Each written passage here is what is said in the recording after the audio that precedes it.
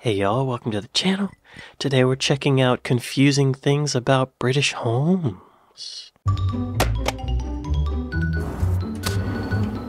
Oh, a letter from Siobhan. How nice. Siobhan! Hi, Kate.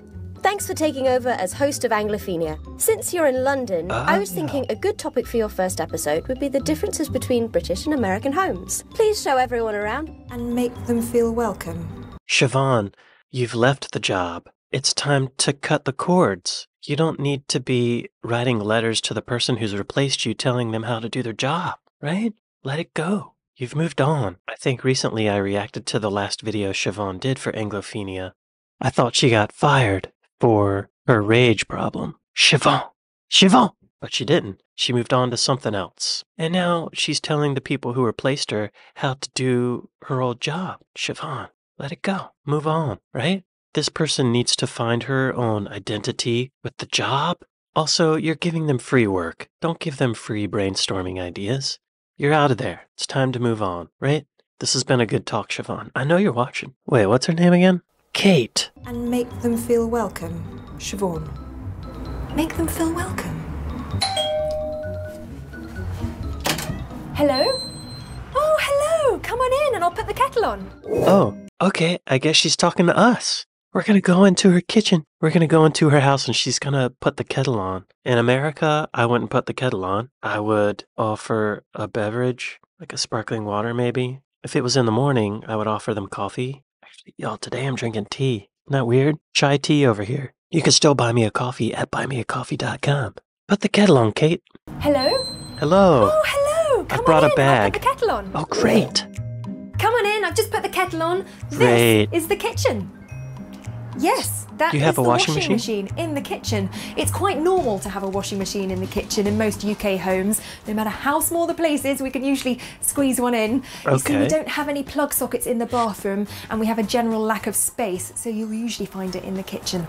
It's 11:20 a.m. Yo, I don't think that kettle's on. I think she's lying. Where's my tea? No plug sockets in the bathroom? What about like a blow dryer or a flat iron or a fan or your electric toothbrush or an electric mirror?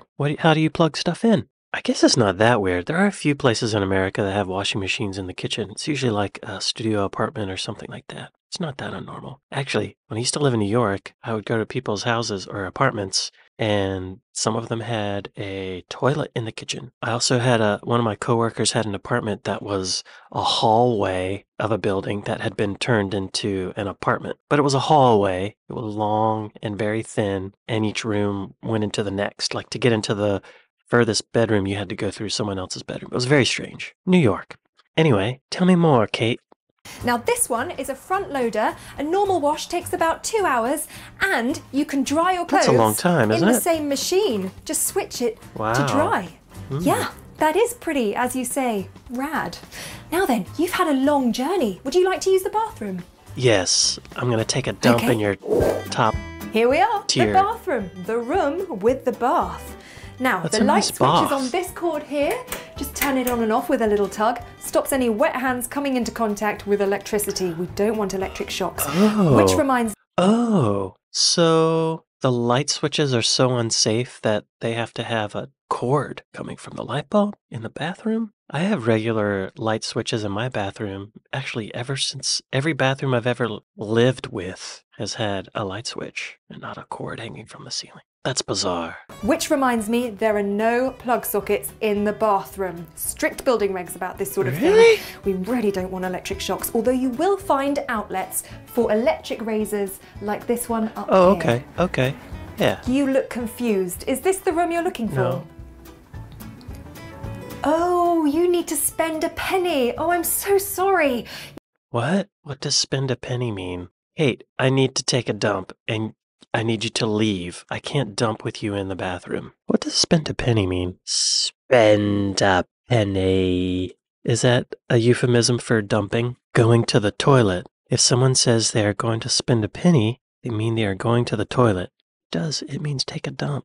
Kate, I need to spend a penny. I'm gonna spend a penny on your chin if you don't leave. You see, during Victorian times, they moved the toilet from outside the home to inside, and then later on, with the addition of running water, was the bathroom added.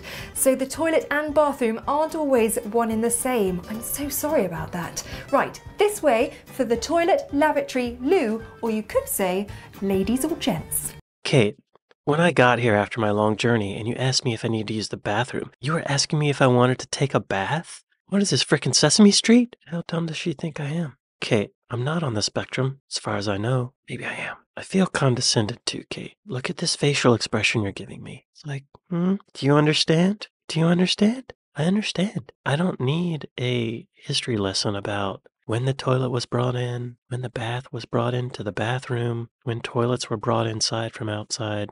I just need to take a dump. If you could please leave the bathroom. Please, Kate. Siobhan wouldn't stick around in the bathroom with me. She would know when to leave. Here we are, the loo. That's a brown toilet seat, or maybe it's just really dirty. It's kind of like when someone has a rug in their dining room that's all kind of crazy Jackson Pollock looking. So if they drop food on it, you can't really tell. And over here, we've got the basin. Okay. Yes, we have separate hot and cold water taps. Now, Yeah, this dates why back is to that? when a lot of houses had separate hot water tanks which could get easily contaminated. So to stop that water mixing with a clean, fresh, cold water supply, we had separate taps. Okay. Nowadays, though, most houses don't have a separate hot water tank. It's fine to have a mixer tap, but there's something about separate taps that us Brits just seem to find rather charming. So you'll still find them in a lot of modern homes. Oh, so it's a charming thing. It's like a callback to the past. It's like a horse, or landline telephones, or the monarchy. Us Brits just seem to find rather charming. So you'll still find them in a lot of modern homes. Now then, let me show you how to get a good temperature.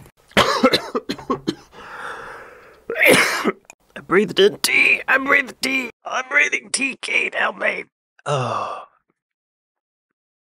Oh my God. Pardon me for that.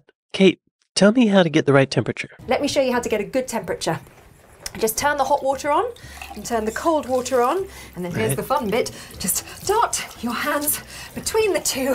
It's rather exhilarating. She didn't use any soap. She did not properly wash her hands. There's fecal matter on those fingers, Kate. You know it? Disgusting. That's how typhoid gets passed around. Tuberculosis, E. coli, salmonella, herpes, type 2. Kate, watch it. You better scrub those hands. Oh, yeah, COVID. Remember that? Oh, this is from like 8 years ago. She doesn't know what COVID is. She doesn't know the happy birthday thing. Sorry, Kate. Just wait. You'll learn. Now, the left one is a little bit stiff. You'll need to force it. Get it? Force it? Right, I'll leave you to it.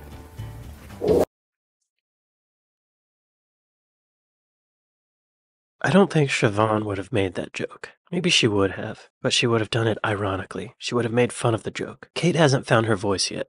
That's okay. It takes time. Maybe it is good that Siobhan wrote her a letter and told her what to do.